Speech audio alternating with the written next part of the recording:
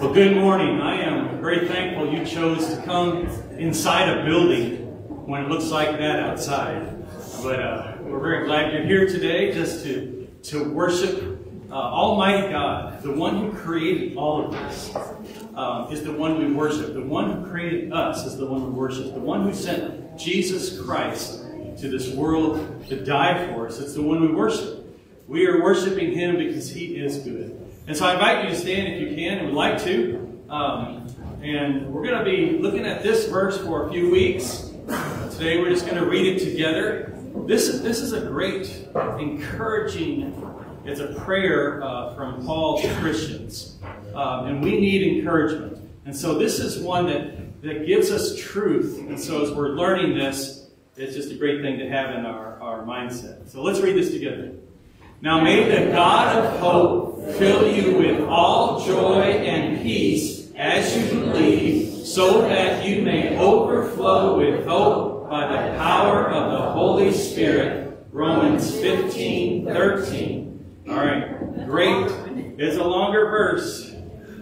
So if you're going to memorize, we'll have some sheets out. So what we've been doing for those that are new, we've been handing out sheets. So try, if you want to help put that in your mind and your heart to help you memorize those. And so we are glad you're here. And this song is such a great song because of what Jesus has done for us.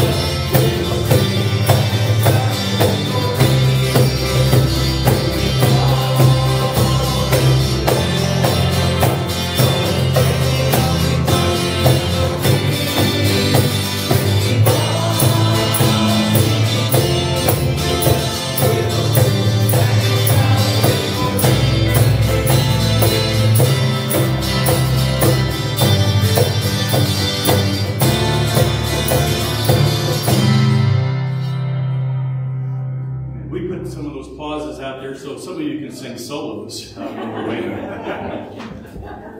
That's just the fun of it. So seeing who can join the worship team. Yeah, that's right. Just seeing who has the voices, or who's paying attention, or something like that. All right.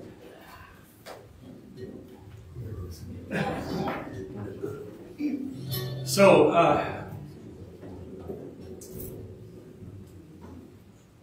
we enjoy life, we enjoy God, but everything that we do, this is a great song that just says that, is to God be the glory.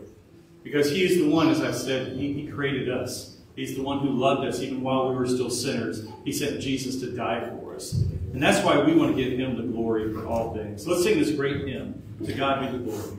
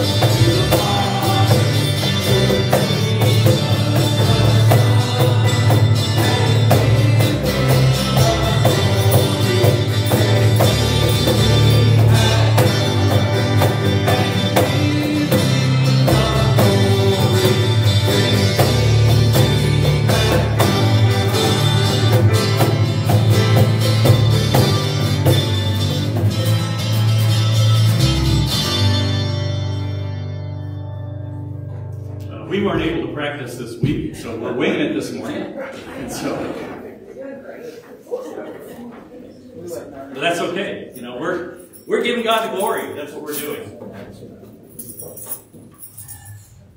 I want to read a great passage of Scripture. If you have a Bible, you can turn there with your own Bible. But we're reading out of Psalms of just what we've been singing about. Psalm 33, verses 1 through 9. Rejoice in the Lord, you righteous ones. And that's those who have given their life to Christ. Praise from the upright is beautiful. Praise the Lord with the lyre, which is a musical instrument. Make music to him on a 10-stringed harp. Sing a new song to him. Play skillfully on the strings with a joyful shout. For the word of the Lord is right, and all his work is trustworthy. He loves righteousness and justice. The earth is full of the Lord's unfailing love. The heavens were made by the word of the Lord, and all the stars by the breath of his mouth. He gathers the water of the sea into a heap. He puts the depths into storehouses. Let the whole earth fear the Lord. Let all the inhabitants of the world stand in awe of him. For he spoke, and it came into being. He commanded, and it came into existence. He's talking about the creation of God, the power of God, but especially his power to save us. Let's go to him in prayer. Father, we do thank you for this beautiful day you've given to us.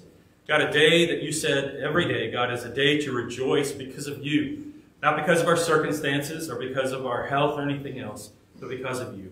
But Lord, we thank you that you do help us in all circumstances. We thank you you've given us a creation around us. We thank you that you created us to worship you. And God, we especially thank you for sending your son Jesus so that we can do that. I pray as we continue to sing, as we hear from your word, God, that we would love you more. In Jesus' name, amen. So, if you don't have any reasons to praise the Lord, how about 10,000?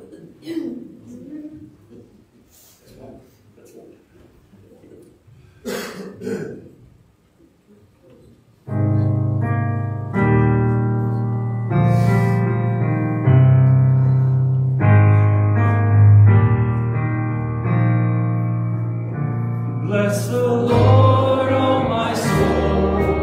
Oh, my soul, worship his holy name.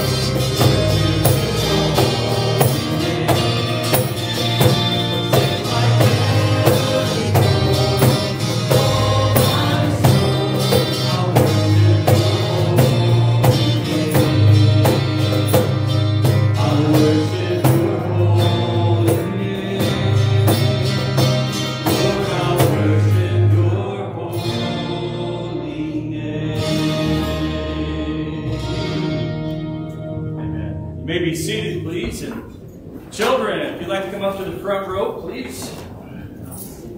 Got some sicknesses going on. Some kids are gone.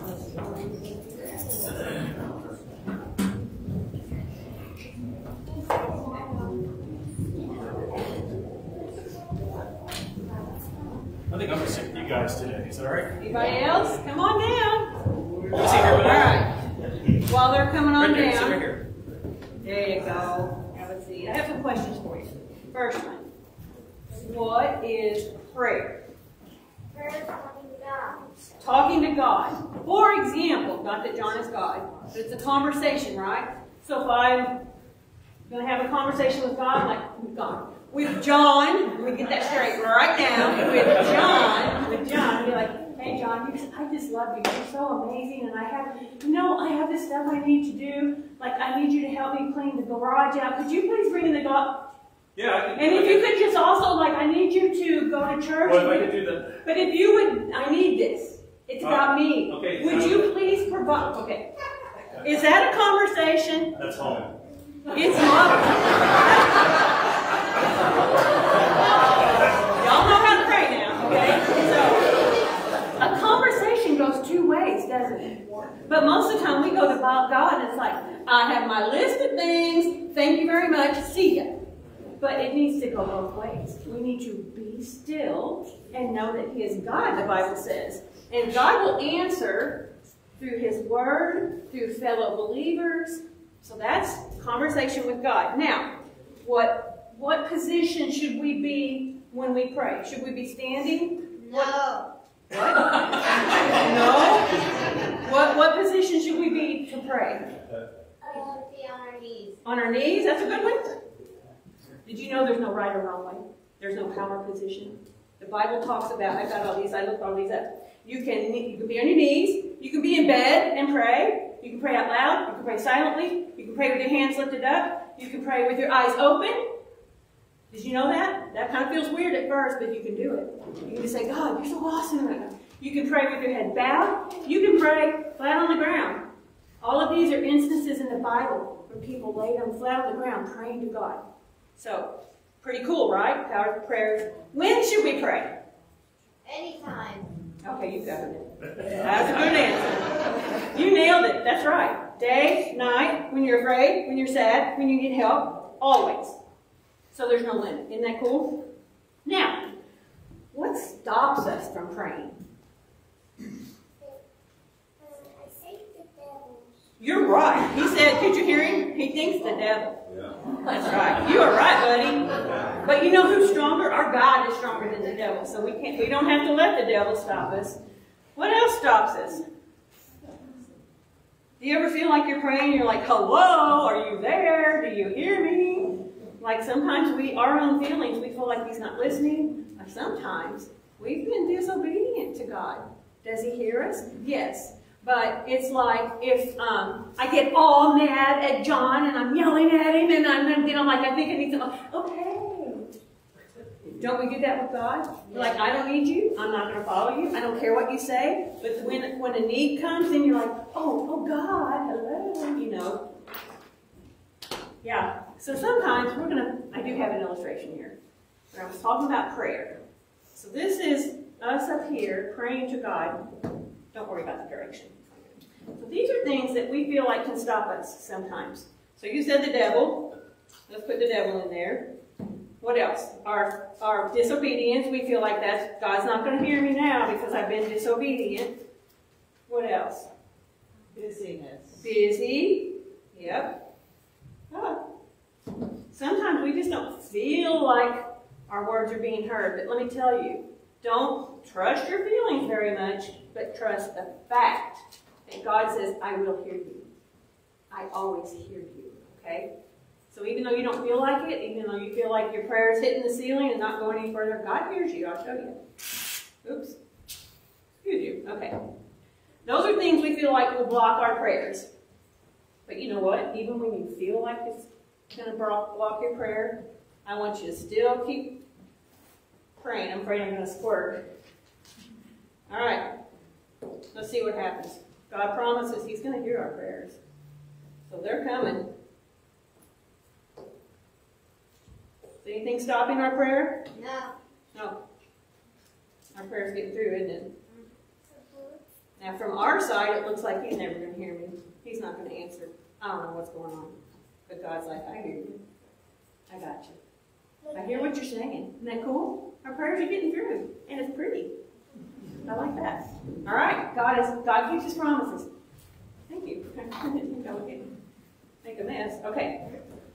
So I want you to know that you can pray and God will hear you. It doesn't matter what you feel like. If you've been disobedient, the first prayer needs to be, God, I'm sorry. I confess my sin, and I want that relationship. I'm still your child, but it's kind of a little awkward, and you want to get that relationship right. So I want to read Psalm 145:18. The Lord is near all who call out to him, all who call out to him with integrity. And there's so many other verses about God hears, and he knows, and he will answer in his perfect timing. Right? Sometimes I ask John, would you do this? And it's like, okay, it comes later. But eventually it comes, right? Should, right? So the point is to pray. And you know what, right now? We're going to pray with our eyes open. And I'm standing. Think that's going to work? It's going to work. Let's do it. God, you're so amazing. And I just want to talk to you and I want to thank you for who you are, for what you've done for us, and that you hear us. And you know everybody here. You know their heart, their mind, their soul, everything. And we can trust you, God. So help us to pray to you all the time, anytime, everywhere, about all things. Amen. Amen. We pray. Pretty cool, huh? Okay. I know it feels weird. You feel like you should go like this now? No, it's okay. Come on, get your bags here, worship bags. If anybody out there didn't get one, let's see. There you go, buddy. And also while they're doing that, if you had talked to me about wanting one of the scripture notebooks, raise your hand real quick, because I've got more. They only set half the first time. All right, then I've got some more. So if you'd like one of these, what it is just the book of Ephesians, and the scriptures on one side, and you can do notes on the other side. So if you want one, just raise your hand right now. All right, you back there. Edith. Can you hand these out for me? All right. Raise your hand again, please. All right.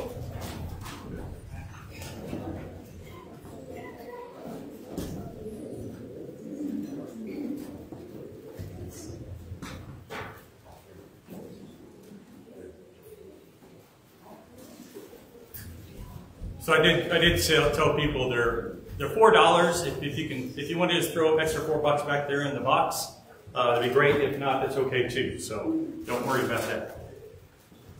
All right, we are starting as this book says.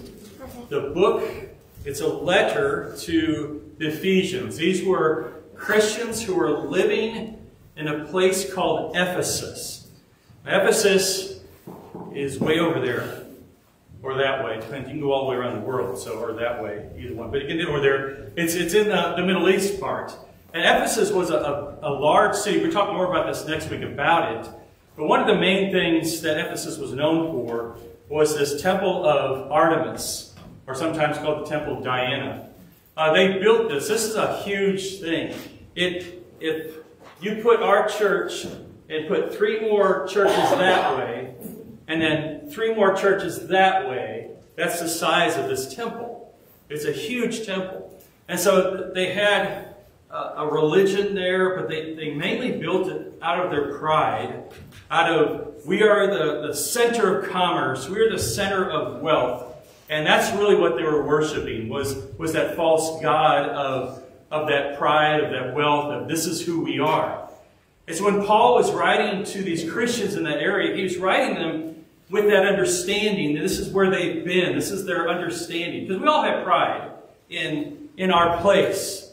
You know, I'm proud. I'm a Hoosier because I was born in Indianapolis, Indiana. Only lived there 3 years, but I'm that. Then we moved to the great state of Missouri. Lived there most of my life, but Illinois is my home. And so I claim all of that. Don't claim all of Illinois, but I claim all these places. But I'm proud of where I am. And then getting even more down to it, I live in Coal Valley, and I love that. And so I have that pride. We have our pride in our sports and our families and all those different places. But this place of Ephesus was especially proud of this. And there's still some of the columns that are standing there. In the 4th century, a fire came through and burnt that. And I'm like, it's stone. How'd that happen? But I guess there was stuff inside the burn.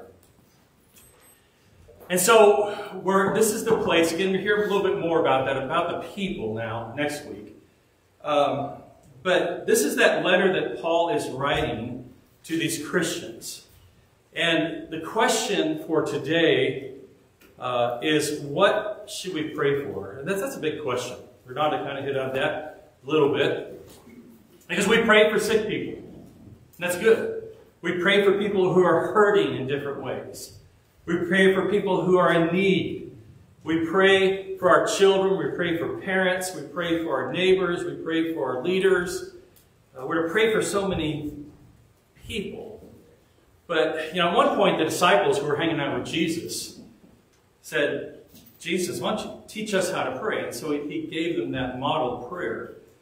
And that is a great format of praying. But we still need other teachings about expanding our prayers, deepening our prayers. And this is where Paul is going with this right now. A letter to Christians in a place that is kind of messed up, and that's everywhere we live, teaching them of what we should pray for. And so 2 areas this morning that I'm going to be hitting on, that Paul hits on, is praising God and praying to God for what He's doing and what He's done in Christians. And the second one is praising God for why they're Christians, and that's for Jesus. So, first one, praying about believers. These are followers of Jesus, those who've given their life, committed their life to Christ. The Bible says if you repent, you believe, you confess that Jesus did all the work. It's not by our works, but we believe in Him, and so we want to follow Him. The Bible says you become saved. It's a true transformation. And so praying for those type of people. It doesn't mean we're not to pray for people who don't know Jesus, because we're supposed to do that too. They've come to know Jesus, that they can see His goodness. But in this letter, Paul is saying, I want to thank God for what He has done in these people, these Christians in this place of Ephesus. This, to me, is, I need this teaching. I think we all need this teaching. Because we're so often praying for people that are sick, that are hurting. But this is great teaching from God for us, to encourage us, again, to expand our prayer life, to pray, deeper. I'll clear my throat. I have clean water here. And so this is what he begins. He says in Ephesians 1:15 and 16, this is why, since I heard about your faith in the Lord Jesus and your love for all the saints, again, saints are those who are Christians, I never stop giving thanks for you as I remember you in my prayers. So he's taking this thanksgiving again to God for Christians and what he's heard about it. Remember last week we looked at the earlier passage of how we are saved, and this whole dynamic of this, that the Father chose and adopted us, that the Son Jesus, He redeemed us, He bought us back, and the Holy Spirit has sealed us forever. And so because of all that, Paul is saying, I just thank God for what He's done in you. I'm just so thankful that He, because of what He has done, sending Jesus, and that you have given your life to Him, putting faith in Him. And so during this, I'm going to be asking just some questions, not to answer out loud, but to think about. And so when you pray, do you thank God that He has saved others? That He has changed people's lives? Because it's a wonderful thing to pray for, that I know I don't pray as often as I should. And I know we don't pray as often as we should. But this is why Paul is saying this. It's written for our education. He's writing a letter to them, but this is for us too. Thanking God for others, that they've given their life to Christ, that God has transformed them. I mean, we are thankful when God answers our prayers and people get out of the hospital, people get better, people recover from different things. We're thankful to God for that, but do we really thank God for other people that we know or may not know, but we know they're Christians, and God, thank you that you saved them? Because that is a great prayer. But he goes on from that. It's not just praying about for what God has done, but also thanking God and praying for what he is doing and going to do. And this is what you're praying for here in this. Great, amazing, wonderful areas to pray for Christians as they continue on in life. I need these prayers. You need these prayers. And so Paul continues on. In verse 17, he says, I pray that the God of our Lord Jesus Christ, the glorious Father... By the way, I just got to pause for a minute. Paul's writing this letter, or he's dictating the letter, one of the two. But he's saying, I just pray that God does... And then he's just thinking about God. Man, he's a glorious Father. Because none of us have had perfect fathers. Not even close. None of us have had glorious fathers, and they may be really great men, but sometimes men really stink.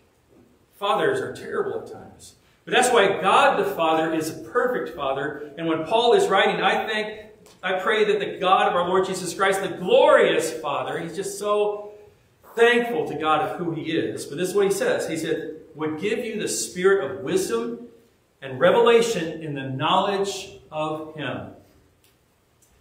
Praying to God that he give you Christians this spirit of wisdom and revelation. What is the spirit of wisdom? Is it some like spirit thing? No, he's saying that the Holy Spirit, who we receive, again, as we come to Christ, that he'd give you wisdom. When Paul is writing this, all the scripture that is there is just the Old Testament, the Old Covenant. The letters that Paul is writing, some other letters, are starting to get together, but we have the complete Bible here. And so when Paul is writing, he's saying, I pray that the Holy Spirit gives you wisdom from God's Word, that he gives you the revelation about who he is and more of that knowledge of him from the Scriptures.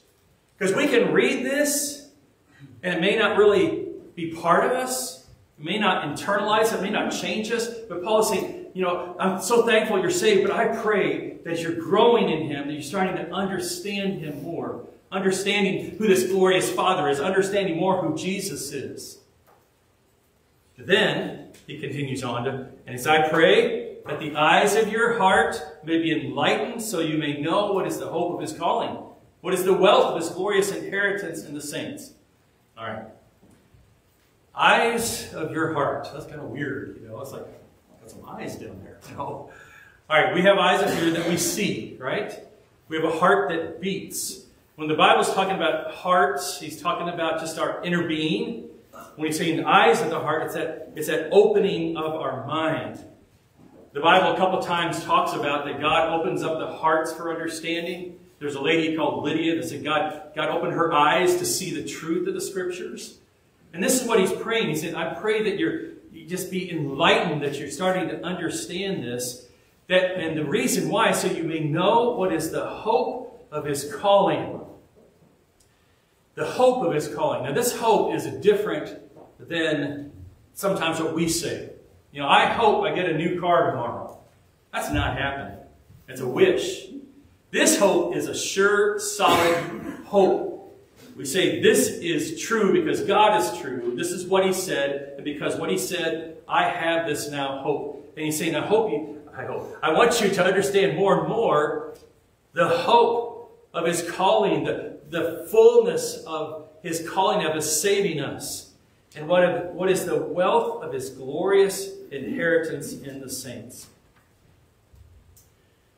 A prayer for believers to understand more and more what we've been doing. We have an inheritance waiting for us. And that's heaven. What a great thing. No more pain, no more sorrow. We are reconciled to God already because of faith in Jesus. When we see him, we stand in fullness of joy. We get to worship him forever and ever and ever. It's a perfect worship, not like what we do here. It's imperfect. We're still to worship him. But it's going to be an amazing place. But the inheritance, we also been given every spiritual blessing here. We've been given blessings Today is a blessing. I sent out our text and I said, great news, or good news, I said. We get to come together today. Because I think that's great news. I mean, what a gift that God has given us family, this family in Christ. We have inheritance in the saints, with the saints. We have this together. Yes, we have sicknesses. Yes, we have troubles. We have trials. We have all these things going on. And they're different. But this we have together. And Paul is saying, I want you to understand this more and more. What we have in Jesus Christ, the greatness of the wealth of our salvation is so amazing. And he's praying that for them to understand. Because sometimes, yeah, God, I want to know that more. I want to know that more. But am I praying it for other believers to know more? Because that pierces me at times. Because yes, I'll pray for people who are sick and hurting and all that. But am I praying, are you praying, for other Christians that these things, this wonderful faith in Christ, grow more? And then he continues on in the next verse, verse 19, and what is the immeasurable greatness of his power toward us who believe, according to the mighty working of his strength. Immeasurable greatness, big words, of his power, big word, toward us who believe. We, who are the creation, we who think we're so big at times. You know, Rich was talking about at Iron Sharpens Iron, there was a former NFL guy there that spoke, and he went up next to him. He said, wasn't that big, but he shook his hand and about crushed him. And so you think about people all around here that are so strong and so mighty, but we sing, my God is so big. He's so strong and so mighty. And there's nothing my God cannot do, because he is the one, again, who spoke all of this into existence. He is the one who has all of this in his hands. Sometimes we go, man, it's chaos. God, where are you? But he has it all in his hands. He knows what he's doing. And so all of him has been, he's given us his power to save us, to take us from an eternity in hell to an eternity in paradise in heaven with him. To take every sin we've ever thought, said, and done and erase it. So he doesn't remember it anymore because he placed it upon Jesus, his son, at the cross. That's power. And it's a mighty working power that continues to work in my life. Because sometimes I look at John Sedgwick and go, I'm a wreck. I'm a wreck. And sometimes I am. And sometimes I think, God, I don't think you can do anything, but he can do everything. And so that's why I'm always telling people, I even said this yesterday to someone, I said, when you look back, sometimes you look back and say, man, I'm just a scumbag. Even you looking back an hour, but look back and see what God has done in your life. I mean, you say God hasn't done much. He has brought you here today. I mean, what a gift that is. And so God is still working in your life to give you the ability to be here, to give you transportation or a friend or somebody to get you to here so you can have fellowship with other people. But beyond that, he's given us every spiritual blessing. He continues to work on our life. And that's the amazing God that he is. And yes, we should be praying for the sick and the hurting, praying for their strength, praying for wisdom and power. And so when you pray, do you thank God that he saved others? And are you praying for their continued life in Christ? Because I need you to be strong and to grow so that when I am weak, you can help. And when you are weak, I can help. That's why we're praying for one another. That's why if you say, I just don't know what to pray, right here, you can just take this passage and start praying specifically for people. Paul is praying for Christians, a bunch of them. But start off with just one. Pray, God, I pray for this person because I know they know you. And then start praying these things. Because those are good prayers. Again, don't stop praying for those other things, for people. But expand, deepen your prayer for others. So we're praising God and thanking God for what he's done and praying for what he's doing and going to do in others following Jesus. But then we go also, so we're praying for believers, but we're also praising God for the greatness of Jesus. He's already been saying this.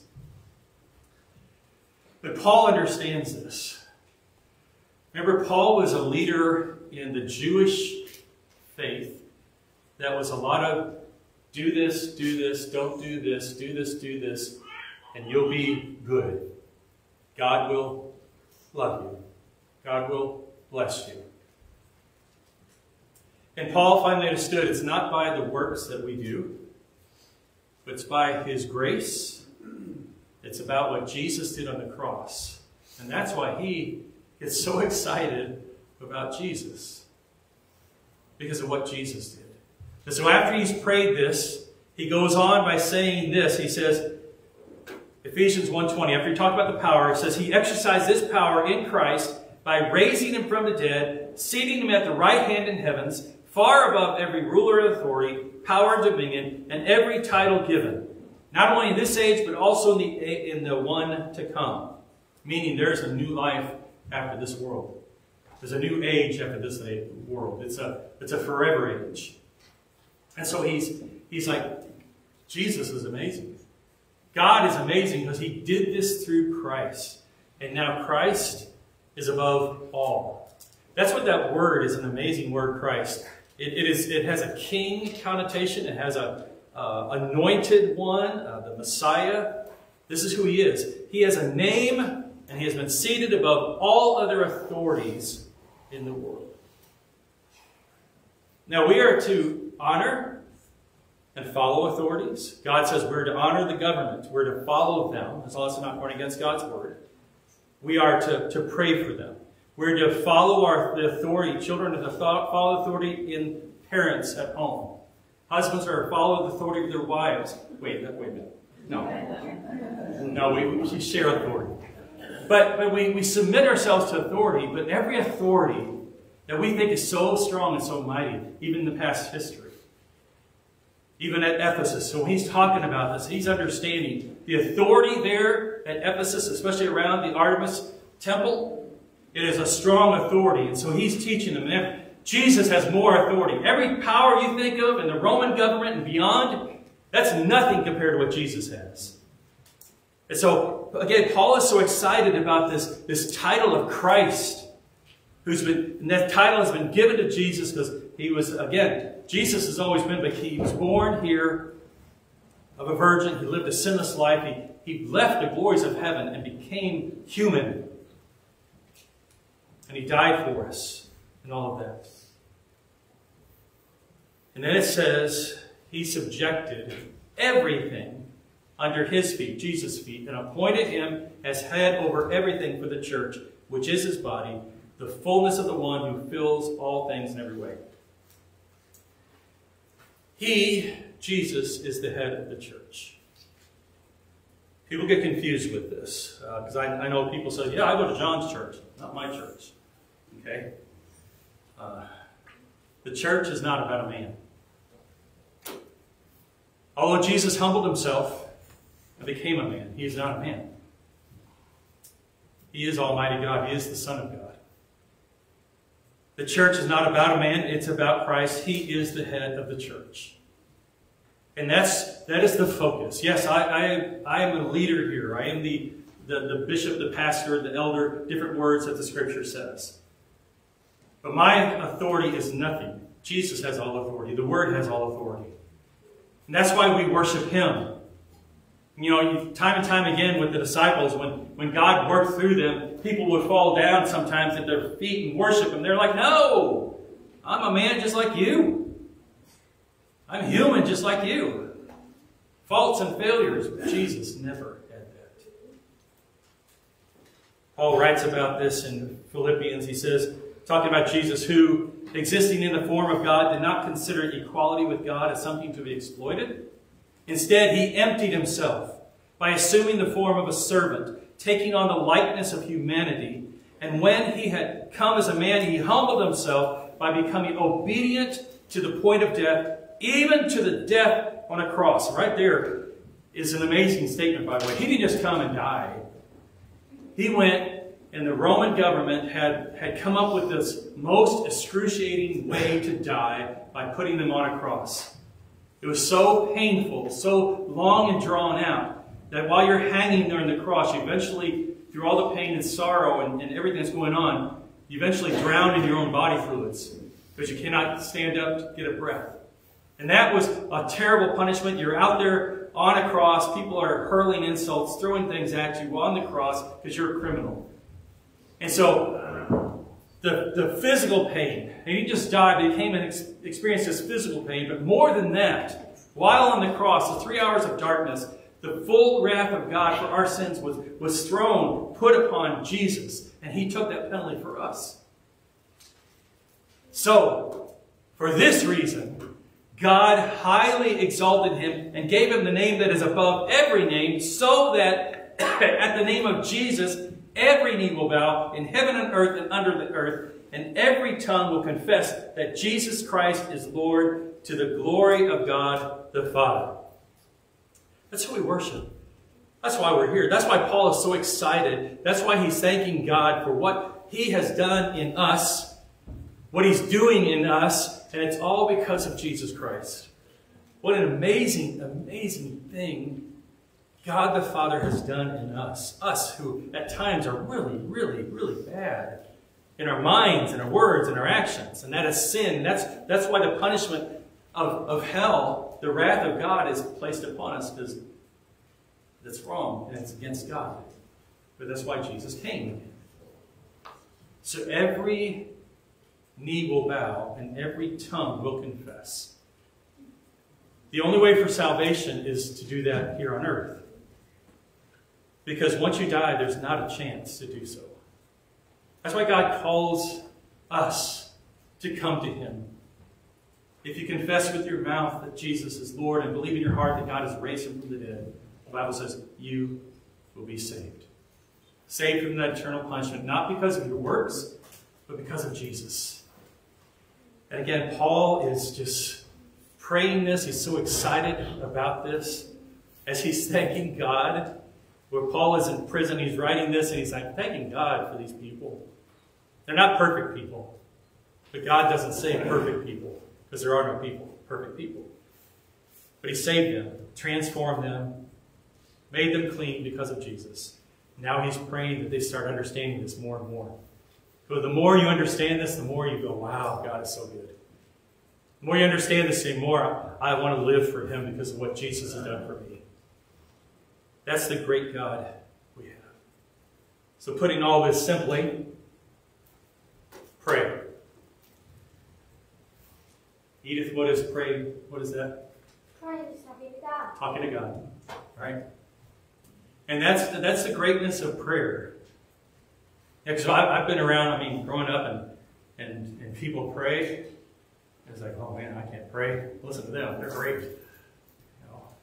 One time I was at a conference, and some of you may know who Henry Blackaby was. He was a great leader that died just a month ago.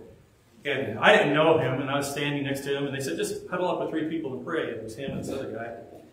And introduce yourself. And he goes, I'm Henry Blackaby. And I was like, oh, I got to pray in front of this guy. But but that was just John. Because I'm not praying to Henry Blackaby. I'm praying to God. And God wants to hear us. Not the eloquence of our words. Because when we are talking, I'm not an eloquent. When I'm up here, I'm not an eloquent guy either. But we just talk to him as who he is. We're acknowledging he's God, praising him for him. But he just wants to hear from us. He wants to hear from us. And he does hear from us. As the illustration said. So, I encourage you to expand your prayers beyond where they are right now. Even if you're praying this, expand them, deepen them even more.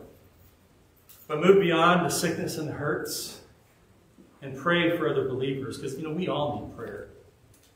And the biggest prayers are here, that we'd understand God more and more, understand the greatness of our salvation because of the greatness of Jesus. If you don't know Jesus, that's what it is. It's that coming to him in faith. It's not by our works that we've done. It's just coming to him by faith. But it's acknowledge him publicly. You can't be a secret Christian. It is a public confession. And Paul gets into more of that as we go in this letter. But if it's a secret Christian, then you're ashamed of him? No. And so you let somebody know. And it's a great place to let people know. So if you've come to Christ today, I encourage you. Do you do it while we're singing this next song, or you just tell me? But tell someone that you just gave your life to Christ. But for most of us here, we have done that. And we want people praying. I want people praying this for me. And so we need to be praying this for others. And so let's go to the Lord in prayer. Father, we thank you so much for who you are.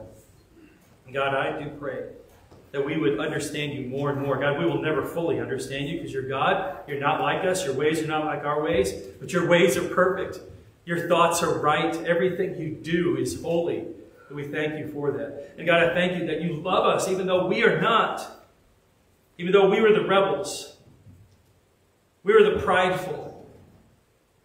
We were the ones who have thought and said and done horrible things against you, against others. But Lord, thank you for your grace and your mercy. Thank you for sending Jesus so that by faith in him, we can know you, we can be reconciled to you. God, I pray that we would grow closer and closer to you, and that we pray for others to do the same. For your glory and your glory alone. Amen. Let's stand as we sing this hymn.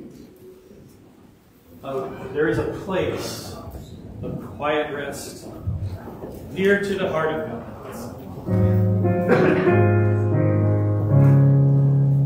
There is a place of quiet rest near to the heart of God, a place where sin cannot molest, near to the heart of God. Oh, Jesus, blessed Redeemer, sent from the heart of God, hold us to wait before thee, near to the heart of God. There is a place of comfort sweet, near to the heart of God, a place where we are safe or meet, near to the heart of God.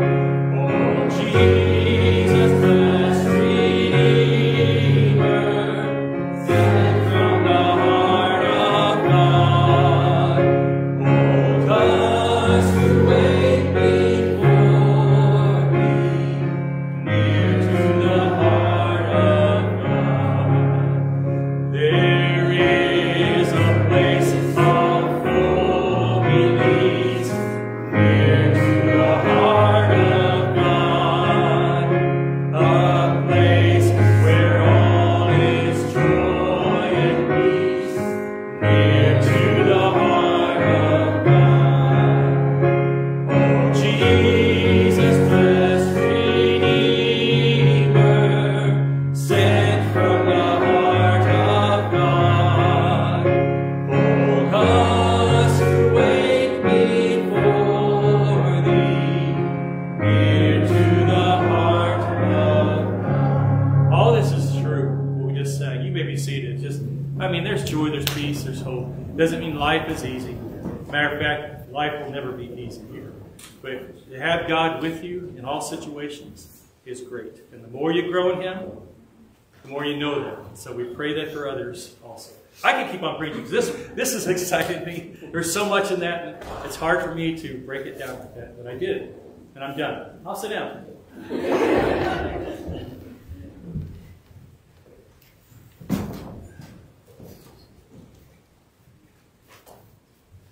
Hello. If you'd like to visit our website at newhopecb.com, we have everything that's on there from the bulletins, worship service, announcements are also on there. There's also a spot where if you need prayer, or if you know of anybody else who needs prayer, you can click on that, put in whatever type of prayer request. Or there's also a slip on the back table back there. You can fill that out and just put it in the box next to Pastor's office. Upcoming birthdays, March 5th, Emily Nelson. And March 9th, Larry Swinline.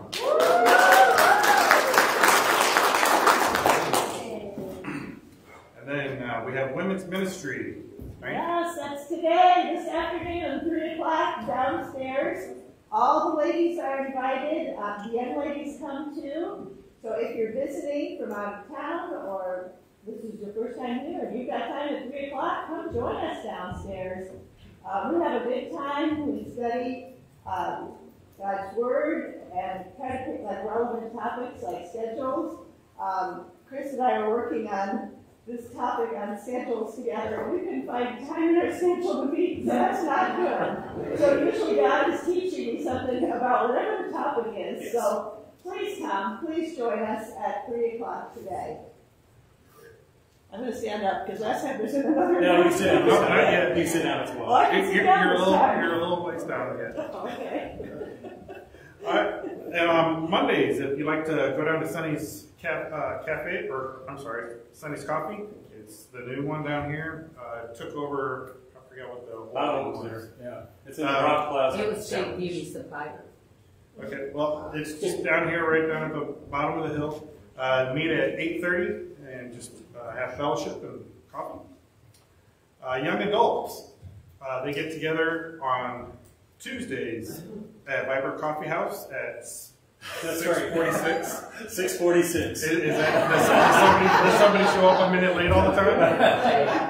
We said that 1 minute was for Emily. Yes, we changed the time to accommodate more people who are working, and so we'll be there. We're going to start around 7. But, I didn't notice that. that's for anybody out of high school through 30 years old. If we have a good study, that we get. Men's prayer. They meet here at 8 a.m. On Wednesdays, and then after their prayer, they'll go to Flip's Pancakes house for breakfast. Wednesday night study will be from 6:30 to 7:15 on spiritual health. And if you, all right, game's not on here. Game night Friday at 6:30. Just come here. You can bring a snack and have fun and play different games. One more. There's another one. Men's breakfast will be this Saturday, 8 a.m. Right here, downstairs. Now we on offering.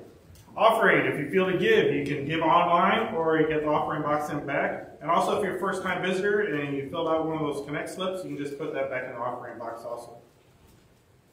And now, John, you have something on voting? Yeah, so a week from Tuesday? 2 weeks from Tuesday?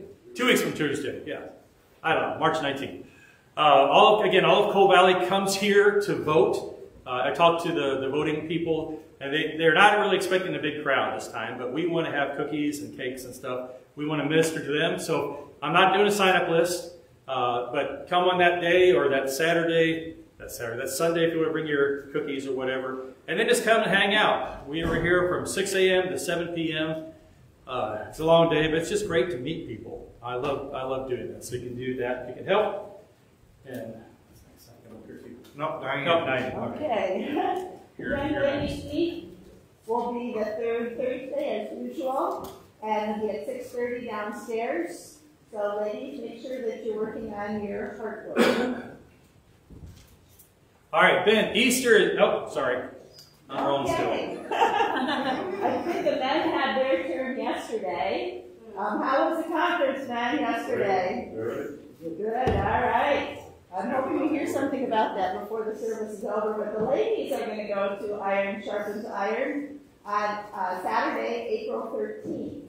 And I'm going to start the registration today, so in a few minutes I'm going to slip in the back. So if you're planning to join us on April 13th, I'll be in the back so you can put your name on the dotted line.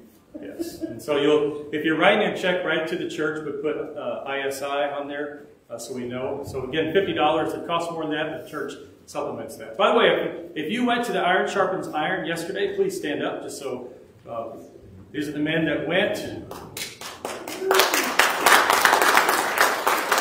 And there were 4 others that went that are up here. They're sick. So you guys will probably get sick later on. No, I hope not. Hope not. But God's been He continues to work, and just praise God for that. Then, the end of this month, the last Sunday of this month, is Easter. Kind of an earlier Easter. And we need Easter eggs. So we have our Easter eggs up here. Next week I'll have some empty eggs if you want to be able to fill them with candy. Remember, good candy. Not candy that you used to like a long time ago, but good candy you think kids would like today, or buy the already filled eggs. We've already bought some eggs with some spiritual encouragements in them. But that's Easter is coming up. So also start inviting people on that Sunday. Next slide is, all right, this is the last day to turn in your bottles for the pregnancy resources. You can always turn them in if you forgot to do it next week. We're going to count it up and send it to that. But this is another one to add to your prayer list. This is a great ministry. We also support the Baptist Children's Home down south in Carmi that kind of does the same thing. But this is a local place that we support that is helping people understand that a baby is life that's inside them. And so thank you for those. Thank you for praying for them and those who've given. But continue to pray for them as we go on. All right, I think that's it. Any other announcements? All right, let's stand and close by singing this verse. This is what our life should be, but we especially thank God for Jesus, and to Him be the glory.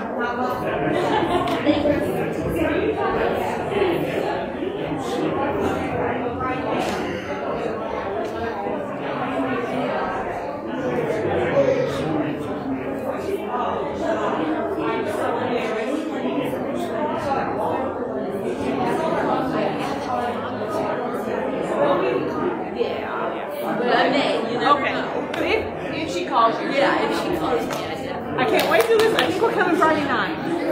Yeah. I'm super excited. Me too, I can't wait.